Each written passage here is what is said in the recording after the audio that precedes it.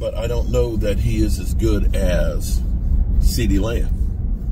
And where was he in the playoffs? Well, where was anybody in the playoffs? You can't listen. If he's that good, then he should be catching the balls every time. The hardest thing to find is talent.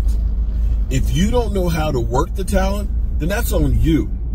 If you can't figure out how to get a guy who's gotten 1,740 some yards during the regular season after the offense started out like ass, then that's on you. That's on the coaches that didn't get these guys motivated. Sorry, you can't. No, I'm not going to give that a pass and say it's the players. It is the coaches not knowing what to do with the damn players. That's where the failing is.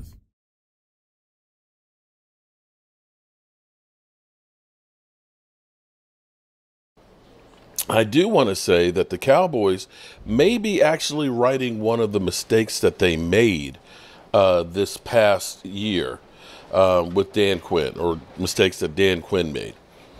One of those was Mazi Smith, okay? Dan Quinn is like, yeah, we understand you do that, but we want you to lose some of that 337 pounds. We want you to get down into the under 300, and we want you to be a 3 technique.